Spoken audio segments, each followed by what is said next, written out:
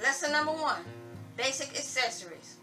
Hello, let me formally introduce myself to you. My YouTube handle is Not the N. That's spelled K-N-O-T. And I'm a crocheter. This is your first time hearing my actual voice. Well, first off, I'm going to confess and tell you that I am nervous as all get out. So until I can become more comfortable with recording, I'll be reading from a script that I've typed up beforehand. Now all this is so that I don't forget to tell you some things or screw up too badly. Hopefully in time things will get better and I can relax more and I can talk to you more on the fly. We'll just have to wait and see how that turns out. Today we're going to talk about the basic accessories you're going to need if you're going to start crocheting. And before you, I have several items laid out. Readers.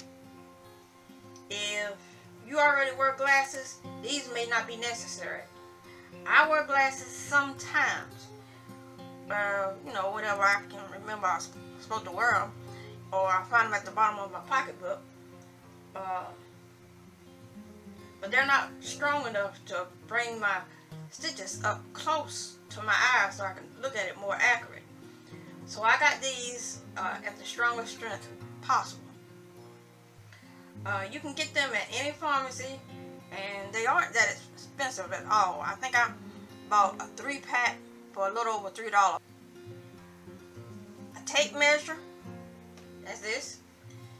Get the sewing type. Sometimes the ones that come in needle packs aren't that accurate. I sew, so I've always got a couple of these lying around. And I'm not sure because I haven't been to a dedicated pharmacy lately, but you might can find these in a pharmacy if they have a small threading section with thread. Scissors or snips, you're going to need them. You're going to need probably some dedicated scissors, sharp, and make a clean cut. Or you're going to need some snips. At some point in time, you're going to have to cut your yarn. So you're going to need something that'll do it well. So scissors or snips.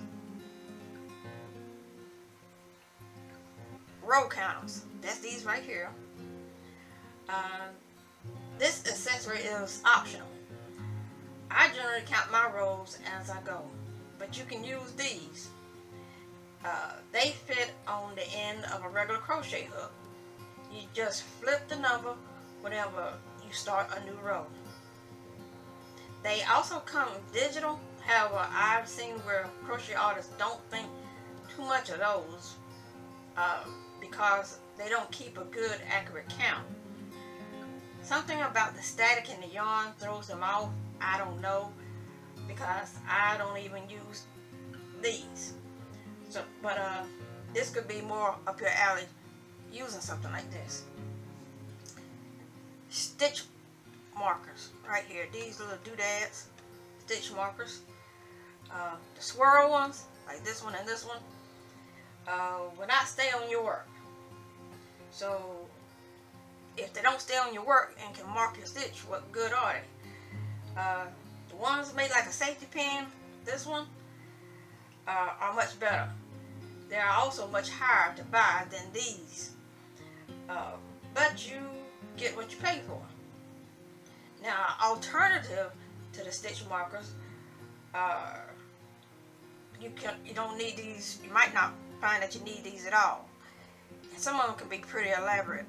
You just tie a contrasting piece of yarn that's a different color from the row or the stitch that you're working on, or if you want to call attention to, and you just tie that on there, but don't tie it tight, and that'll alert you that that stitch or that row needs attending to. Yarn needles. They come. That's this right here. This one. This one. They come in plastic and large eyelets and smaller eyelets. They even come in metal. And the metal ones, that's the ones with the big eyelet, that's the one with the smaller eyelet. Or if you have a darning needle, you can use that. That will work just as well. Also, sometimes you don't even need those. If you have the right size crochet hook, you can use that instead. There are a whole lot of other accessories out there that you may want to invest in as you get further into crocheting. That's strictly up to you. I'm a crafter, but I'm a cheap crafter. My crafting budget is tight, so you will never see me purchase something that is not necessary. But if you feel comfortable having the latest crocheting gadgets, then by all means, buy them. You do you, and you enjoy you while you're doing it. My next video will be lesson number 2, anatomy of a crochet hook. Don't get too excited. It's still going to be a while before we actually stitch something. I just want to show you some of the possibilities that are out there. Give you something to consider when you decide to go hook shopping. Until then, keep sweet. Thanks for watching my vid. Hugs and peace out.